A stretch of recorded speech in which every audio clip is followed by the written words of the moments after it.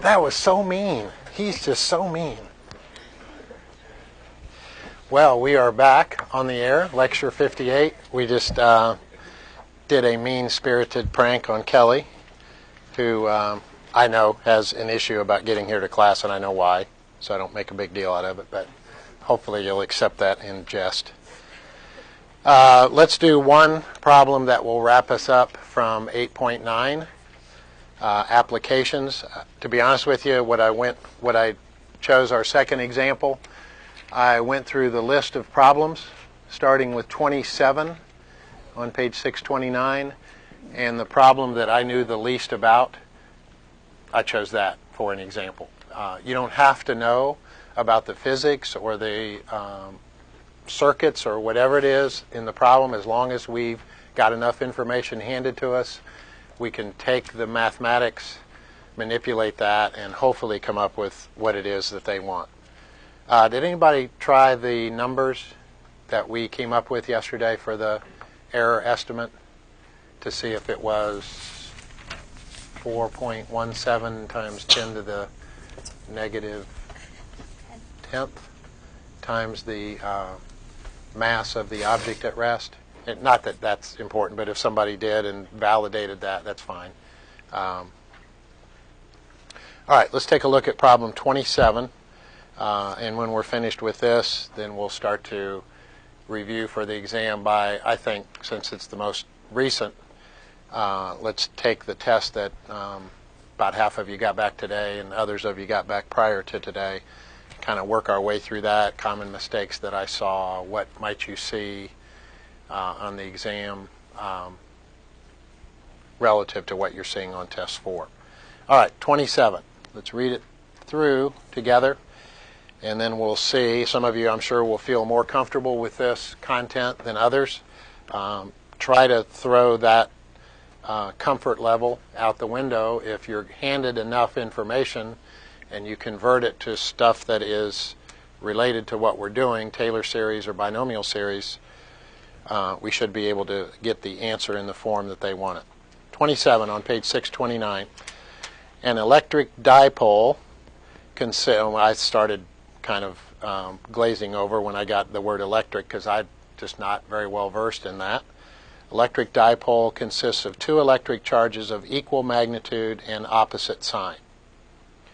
If the charges are Q and negative Q and are located at a distance lowercase d from each other, then the electric field E at the point P in the figure, and we'll draw the figure up here, is such and such. Let's go ahead and write that down while we're there. So they hand us an equation. They tell us what these things are. For the most part, we haven't gotten all of it yet.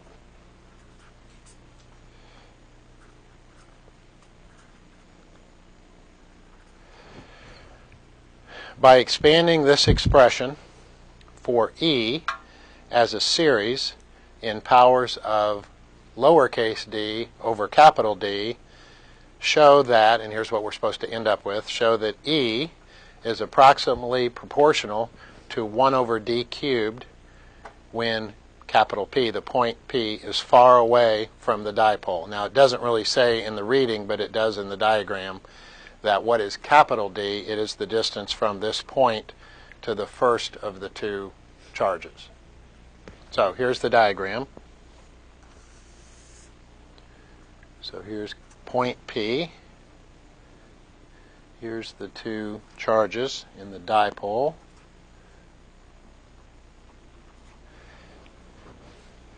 The distance between them is lowercase d. And the distance of the point, which is supposed to be, and this is kind of how we're able to simplify at the end, that capital D is a much larger number as compared to lowercase d. Okay, charges are Q and negative Q located at a distance lowercase d from each other. Then the electric field E at the point P in the figure is, we've got it written down, by expanding this expression for E as a series of powers of, so we want powers of lowercase d over capital D. And that's not handed to us in the expression, so we do have to kind of manipulate that a little bit. When P is far away from the dipole, so when capital D is large compared to lowercase d.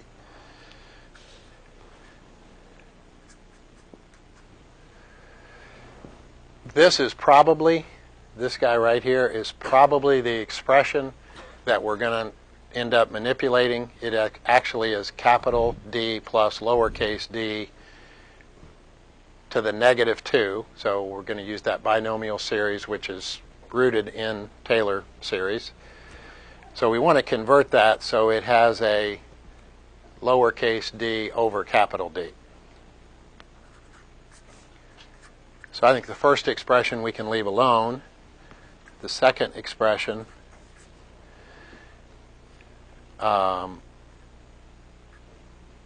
inside here, let's factor out a capital D.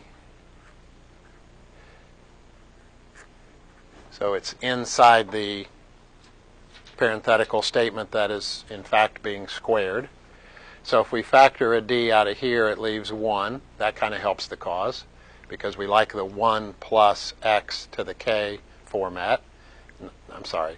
We are used to using the 1 plus x to the k. Some of you don't like it, and you've told me that, which is not very nice at all. And when we factor d, capital D out of here, it leaves 1. What about when we factor capital D out of here? You get the lowercase d over the capital D, so it probably is the right thing to do since we want powers of lowercase d over capital D.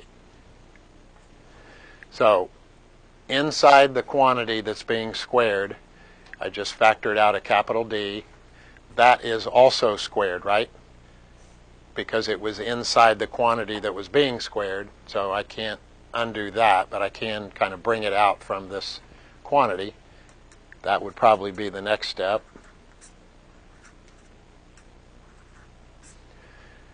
So this capital D is squared, and we've got a 1 plus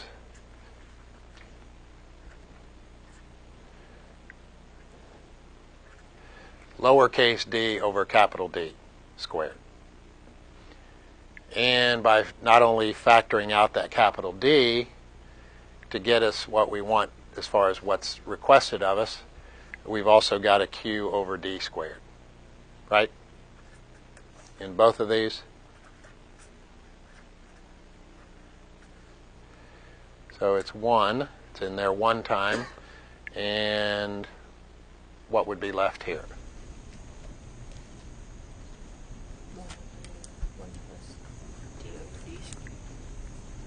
1 plus d over capital D, the -2? Yes. Does that work? If we factor out q over d squared. I don't know how much of this I actually wrote down. Guess I didn't write that down. Does that work? I'm going to rewrite this because it's kind of sloppy.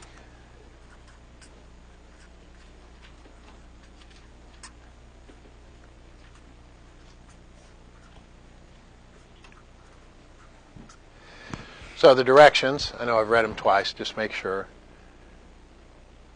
Expanding the expression for E as a series in powers of lowercase d over capital D. So I think we're going to be good with that. So we're going to use this format. By the way, if there's any doubt in your mind about whether binomial series will make it to the final exam, you can pretty much lock that one in. That's a series, the expansion of which you're going to need to know for the final exam. And it may come in handy on a couple of problems because it is, in some problems, kind of a shortened version of Taylor expansion.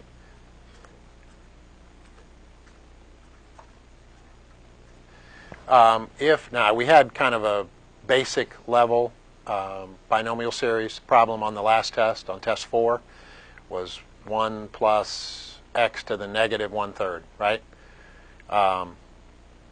So if you made an error on that one, on that problem, look back because there were some errors. Here's one of the errors, is that the factorial was forgotten.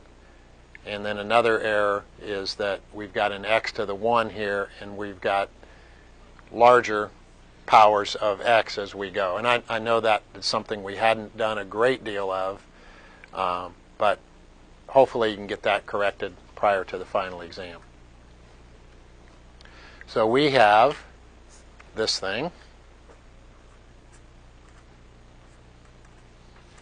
So let's expand that, and then we'll subtract it from 1, and then we'll see if we can eliminate some of the terms to get this proportionality that's requested at the end of the problem. So this ought to be 1 plus k. What is k? -2. -2, and our x value is going to be replaced by lowercase d over capital D. So we're going to have powers of this like we're supposed to have. So what do we have here?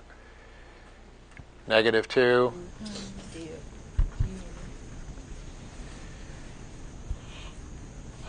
Okay, and then we've got -2, what? -3. -3. D over D squared. Does that work? And let's get one more. -2, -3. And I know this happens, and this is good that it happens, but kind of remind yourself that you've got to generate this from the start. I know everybody in here, once we've got this term, it's easy to pick up that pattern from this point in the problem. So you've got to ask yourself, can I get this started so that I can easily pick up this pattern? That's kind of the crux of binomial series expansion.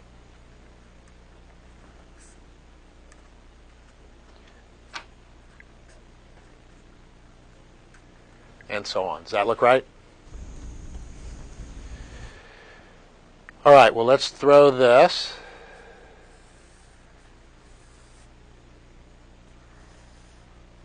in here.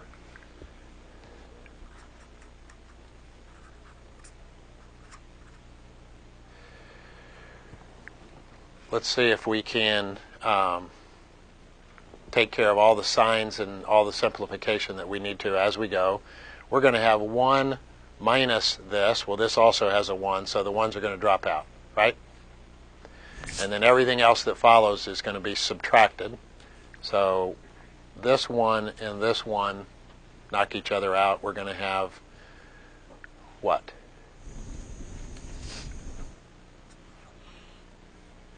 We're going to be subtracting this term.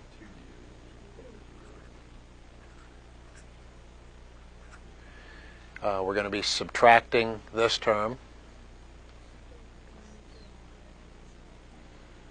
It's going to be what? 3. This is, by itself, this is positive, right? But we're going to be subtracting it. So -3.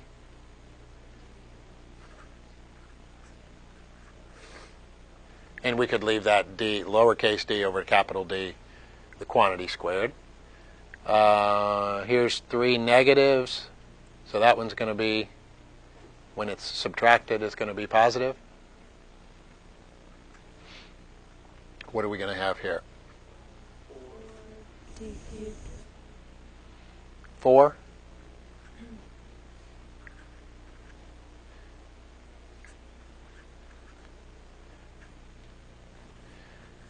Do you think that's enough to actually generate the pattern? It seems to be a 2 and then a 3 and then a 4. If we had to make our guess, we would probably say -5, right? We're not going to need that. Checking the directions again. When capital P, the point P, is far away from the dipole, so for large values of D,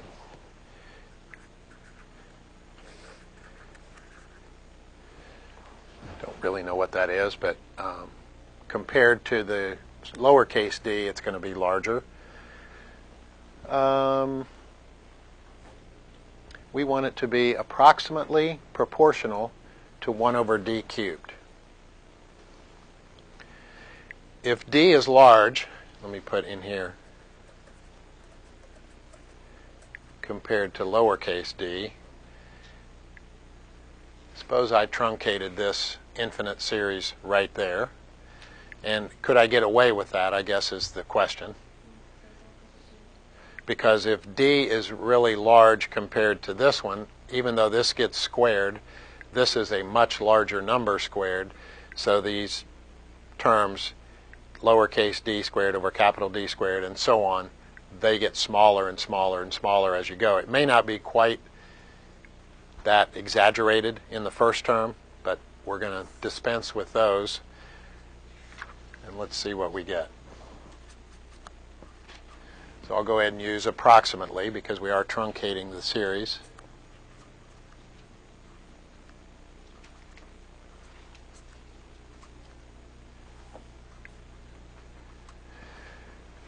And what do we get? Let's see if we get what it is that they asked us to end up with.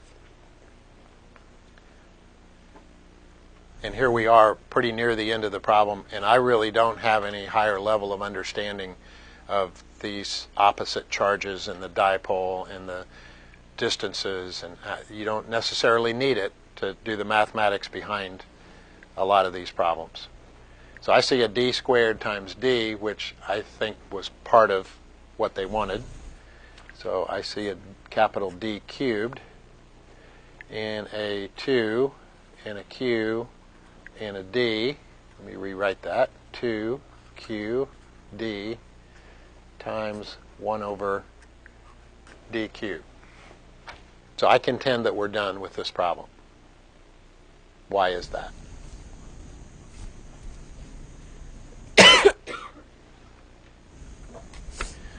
Directions are, show that E, okay, I've got E on this side, E is approximately, got that, proportional to 1 over d cubed. Well, here's 1 over d cubed. What if something is proportional to something? Isn't there a what that interrelates them? A constant, okay? Some kind of constant of proportionality. So there is the constant that interrelates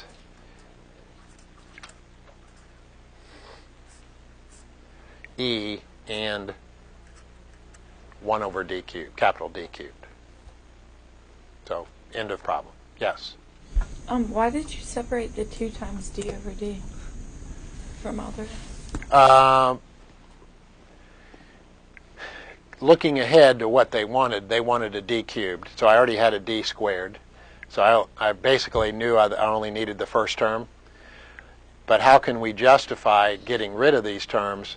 D is supposed to be a much larger number, capital D, than lowercase d. So hopefully we're not getting rid of a whole heck of a lot. The higher powers of this quotient should be getting closer and closer to 0.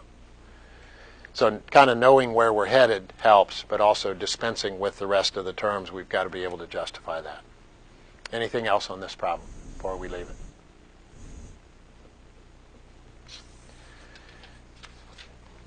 Sorry, that should be approximately, right? Okay, everybody should have their test 4 back. So why don't we begin our exam review with that.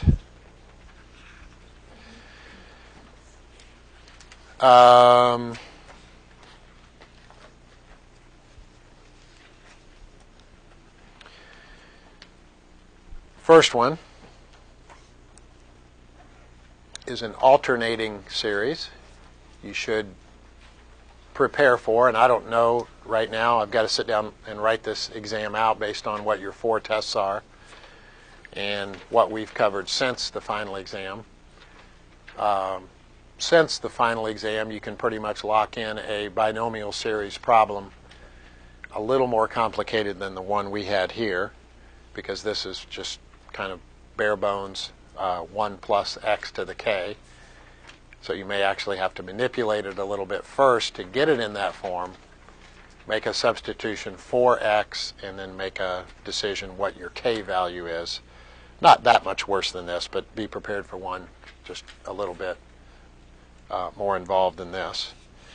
Probably not any of these applications because most of them are kind of lengthy. What we did yesterday and the error estimate took pretty much the whole class, right? I guess I could just have one of those on the exam and that'd be the whole exam. No. That's not a good idea. So probably none of those just because of the time considerations. But I think they, having been through them, might have a net effect of making the binomial series that we do have on the test a little bit more mundane for you because we've done some that are worse now. Back to question 1, alternating series. You should be able to recognize that as an alternating series. Whether it's in its expanded form, that's easy. They alternate in sign. Or in the closed form, the sigma notation form, that -1 to the n is a pretty dead giveaway. And then you have to pay attention, and I think this got a couple of you. I didn't intend for it to trip you up, but the first series starts at 1, n equals 1, and not n equals 0, so I think that got a couple of you, and you lost a couple points because you started yours at 0, which generated an extra term and made the sum quite different. So pay attention to where it starts. -1 to the n means it's alternating. We do have a special convergence test for alternating series.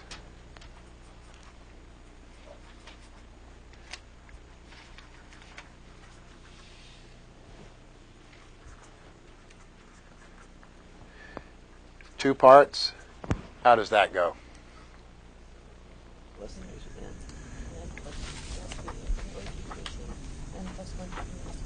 Okay, the n plus first term is smaller than the predecessor, the nth term. And again, we're throwing out the negative and positive alternation stuff. So kind of the argument, the rest of the argument other than the -1 to the n.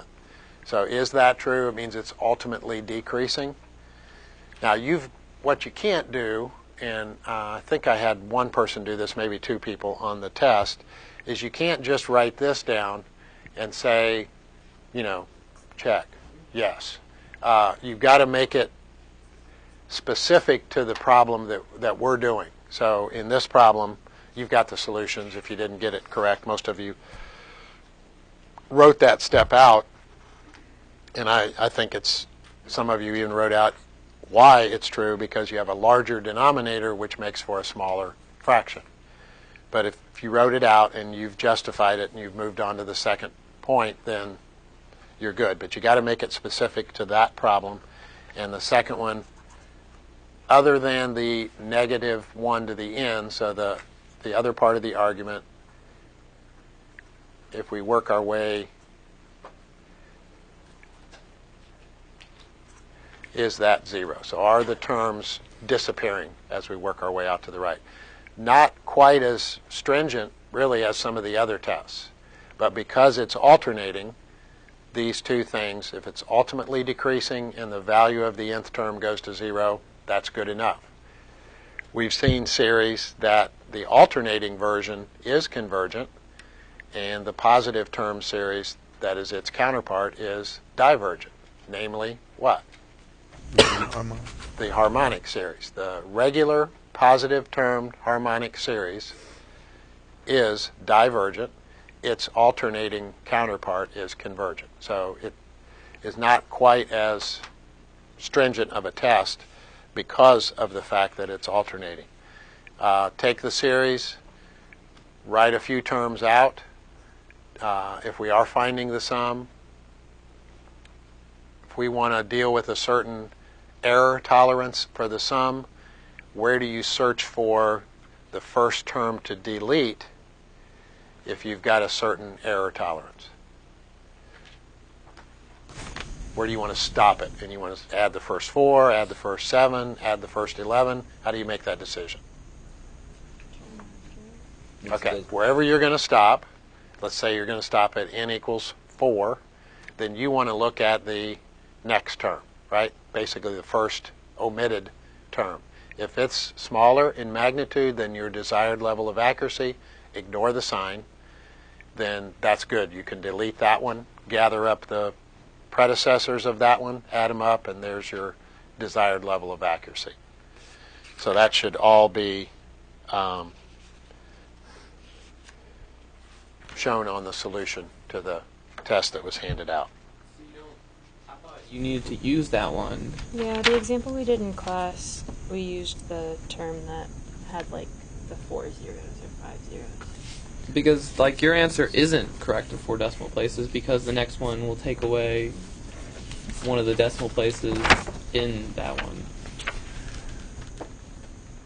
Okay, so we ask what, this is good, because if I've made a mistake in grading, today's a great day to catch it. So what was the level of accuracy that was desired? 4 decimal places. So I guess we have to ask ourselves the question, what decimal place could potentially affect the 4th decimal place? So I flagged this as the 5th term,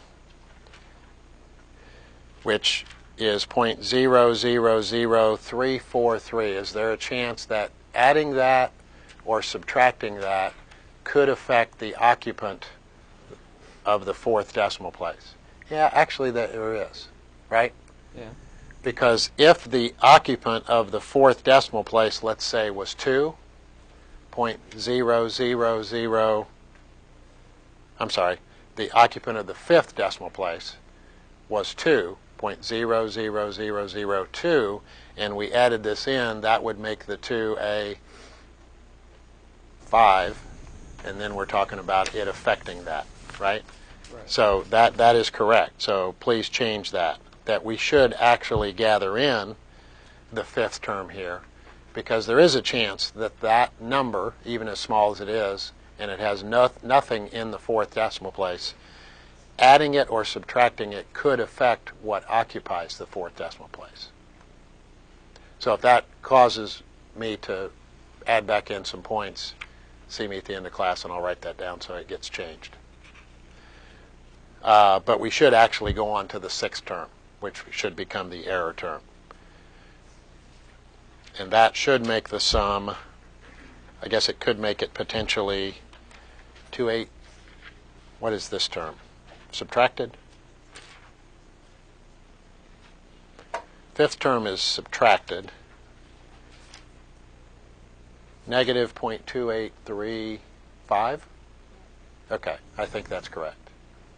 So if I need to change that, see me when we're done today and I'll change that. So that question that we need to ask ourselves is, could that decimal affect the accuracy at the desired level? And in fact, this one could. Thank you for bringing that up.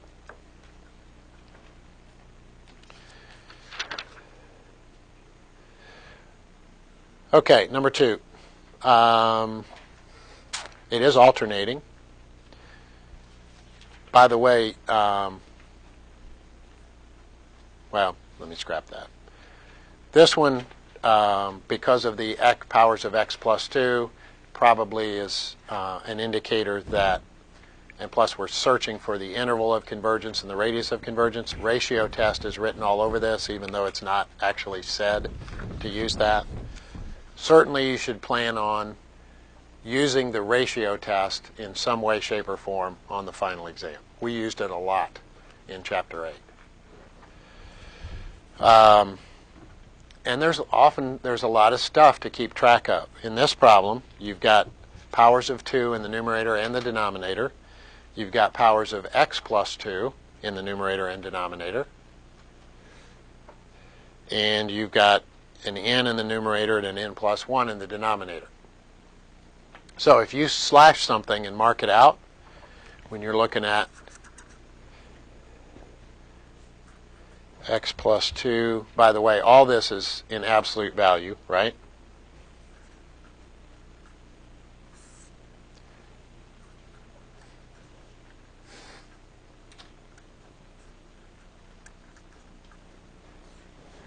So when you start getting rid of things, for example, the 2's, remember that there's going to be a 2. If one of the powers of 2 is 1 larger than the other one, there's going to be a 2 somewhere. Where's the extra 2 going to be? In the denominator. So either, and if you do mark out the exponent and you want that 2 to remain, you better circle it or something so it doesn't get lost, because there's a lot of stuff that's going to be slashed here and reduced or simplified. We've got powers of x plus 2 here. Powers of x plus 2 here. Where's the x plus 2 going to remain? We've got one more of those up here. So you've got an extra x plus 2, and the other one is n approaching infinity. What happens to n over n plus 1? That approaches 1, right? So there's a lot of stuff going on, so make it clear what's remaining and where it's remaining. So you've got x plus 2 over 2, and if you want to call that absolute value of x plus 2 over 2, that's fine. But that's the ratio, and we want that to be less than 1 if this is supposed to converge. And some of you, I know, could kick yourself because you did all the hard part right, and you multiplied by 1/2 at this stage. Multiplied by 1/2? You've done all the hard work. Now we've got to do a little arithmetic. Don't think multiplying by 1/2 is going to help the term that's in the middle. Don't we want to multiply by 2, right?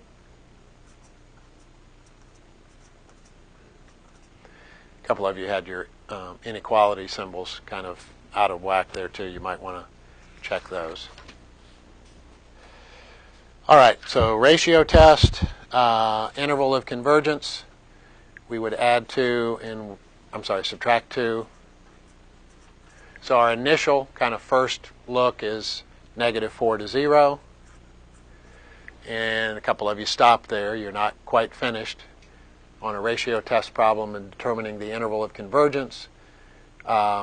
Because if x were -4, back up here to the ratio test, we'd get 1, so the test fails.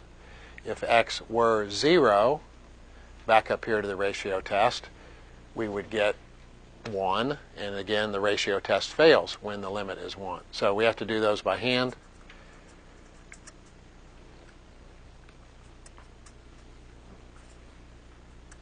So check those out. I think it diverged right at -4, and it converged. So our final interval of convergence looks like that. And the radius, it is centered at -2, which that is, that interval, and the radius of convergence is 2. Third problem, power series. We also did a lot with power series. There's a whole lot to choose from this test, and even though we weren't progressing through the text real rapidly, the latter part of Chapter 8, there was a lot that was in there. And all the power series stuff we used over and over and over again. In fact, the first time we saw that was in this form, right? And we saw it in this form initially. What is that? Where's that from? Infinite geometric series. Now, we can't say that it converges to this until we know what else is true about that infinite geometric series. Powers less than that. So if it's -3/4, we're good. If it's +2/3, we're good. And if it's not something we can actually quantify in terms of a numerical value, then we have to then find the interval of convergence. So in this problem,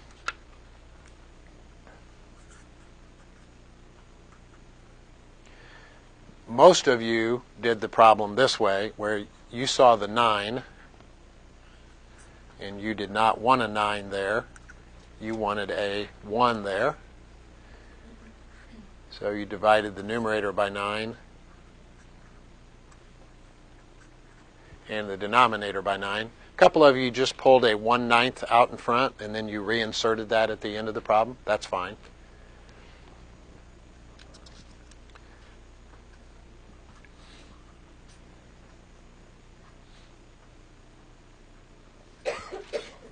So if we want to put it in this form, we get the 1 in that position, and then if we don't have subtraction, we convert it so that it is subtraction. So that ought to be the first term, and that ought to be the ratio. So if you want to write it out, and about half of you wrote it out in expanded form, and half of you wrote it in the closed sigma notation form. It's fine. Doesn't matter as long as they're equivalent. So the first term, that's a giveaway. That's just whatever's in the numerator. And if you pulled a 1/9 out, your first term would be x, but the 1/9 times that x would eventually be x over 9, so the end result is the same. So we would then take that first term times the ratio. First term times the ratio again. So the ratio will have been used as a factor twice by the time we get to the third term. It's always 1 behind. So if you wrote that out, hopefully simplified it. It looks like the denominator, there's a 9 squared, so it looks like 9 squared, 9 cubed. Looks like the denominator is just powers of 9. And in the numerator, what's it look like as you...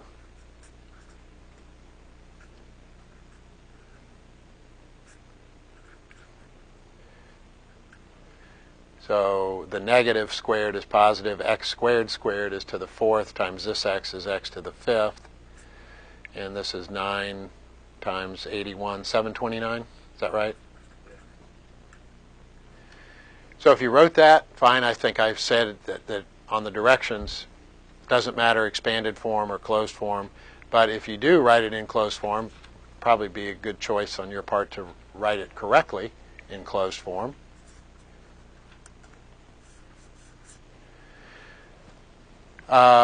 Some of you kind of started from this first term times the ratio to the nth. As long as you started that at 0, we can get away with that because the ratio doesn't really come into play until the second term of the series. And if you started it this way, there's an x. I would recommend taking the -1 to the n out of here, which leaves what? X to the 2n. Is that right? And we've got a 9 to the n, and then we've got another 9 down here. Does that take care of everything that's present to the right of the sigma notation?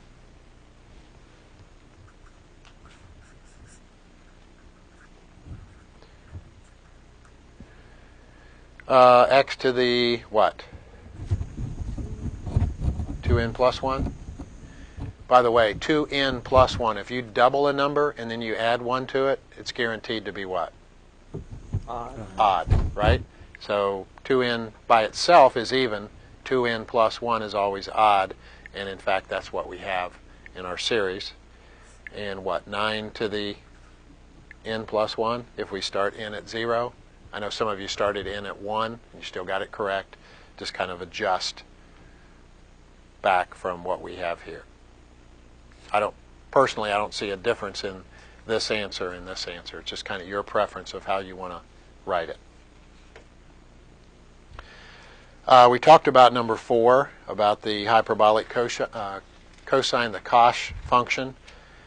We also threw in the hyperbolic sine. They're very closely related to the regular circular trig counterparts, but they have to do with points located on a unit hyperbola as opposed to a unit circle. 5 on this test was really not meant to be a difficult question. I really kind of thought it was almost like a gift question, but many of you rejected my gift. So I think we talked about going into the test that it would be good for you to know, and I still stand by this statement. I think it would be good for you to know this. You could develop it, but it's going to, I think, be a waste of your time. Sine of x we decided sine was an odd function, right? So we should have odd powers and odd factorials. X is really x to the 1 over 1 factorial. It is alternating. And I know that we don't want all of mathematics to be this memorized, tremendously large body of memorized facts, but some of it comes in handy. If you're going to memorize some of it, it's going to save you some work. That's the sign of x. And these x's that appear on the left side of the equation and the right side of the equation are the very same thing. So if we want to take that and now talk about the sign of, instead of x, the sign of x squared, everywhere there's an x,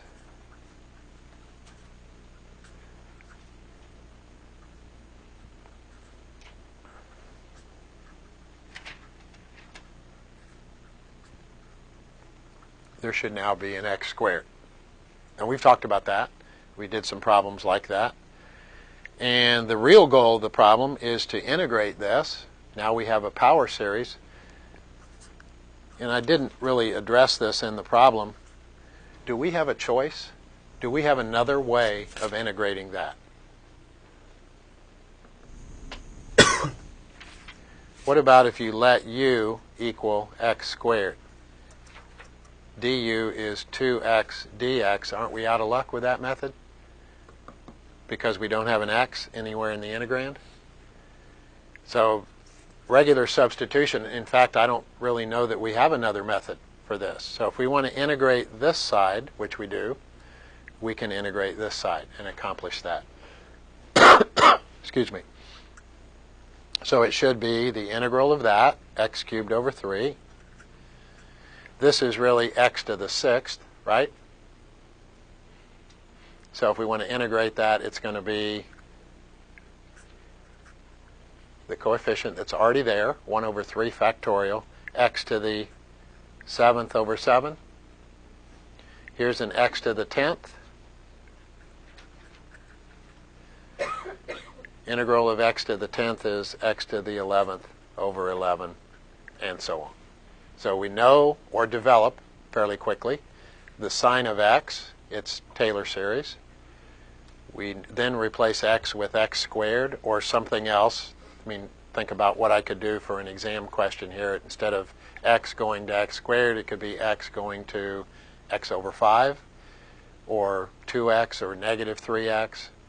And then we could integrate that new function by integrating each piece of its expanded power series.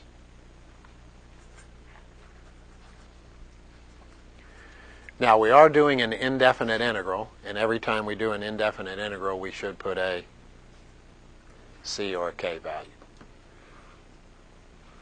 And I don't think we have any additional information so that we're going to be able to find that c or k value. Real quickly, number 6 is very similar to this. Again, in your library of functions, I think it would be, and this one, by the way, if you don't remember this, this takes, I'm sure, less than a minute to develop, because all the higher derivatives of e to the x are e to the x. You want the higher derivatives evaluated at 0. E to the 0 is 1 each time.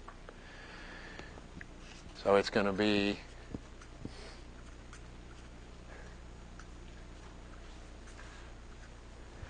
basically just the other part of the Taylor expansion is all you need. Generically, this would be handy. This is, I guess, more specifically a Maclaurin series, but still is Taylor because we're evaluating at a certain value, just the value is simpler.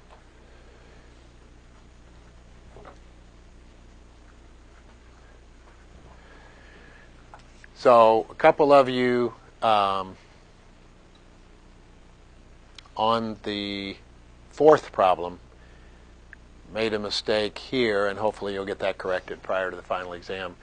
You did find the higher order derivatives, but you evaluate each of the higher order derivatives at 0, not at the n value that we happen to be on at that particular point in time in the expansion. So if you need to use that to develop it, it doesn't take long to develop this one. That's e to the x. How about e to the x squared? What did we just do in going from sine of x to sine of the quantity x squared? Just replace it, right, in the expanded version.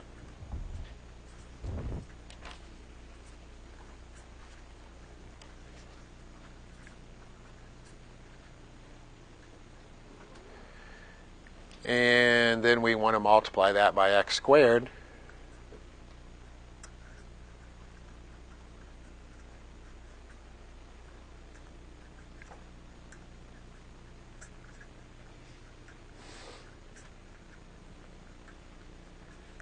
Just run an x squared through there. And again, some of you did this in the closed form and may have actually gotten there a little bit quicker. We've got an x squared times everything. Let's figure out what e to the x is. Well, normally e to the x is x to the n. Well, now we've got x squared to the n over n factorial. And what do we do with that x squared that's out in front? If we want to pull it in here, doesn't that add 2 to each power? So this is x to the 2n. I guess we want x to the 2n plus 2.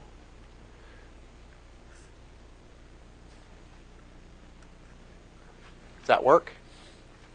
Well, the first term is x squared when n is equal to 0. Is that what we get? The next term is x to the 4th when n is equal to 1. Is that what we get? Tell me something about 2n plus 2, and then we'll stop today. Even. Even. And how are the exponents going to progress? They're all going to be even, and they're going to go up by 2. And they're going to go up by 2 because you're doubling n before you add something to it. So anytime you double it, you go up by increments of 2. If you triple something, you go up by increments of 3, and so on. And again, I don't care if you use this one or this one. Those are equivalent to me. All right, we won't meet tomorrow. We'll be back in here on Friday. Bring the rest of your tests. If I had a correction to make on your test, bring that up, and we'll take care of that now.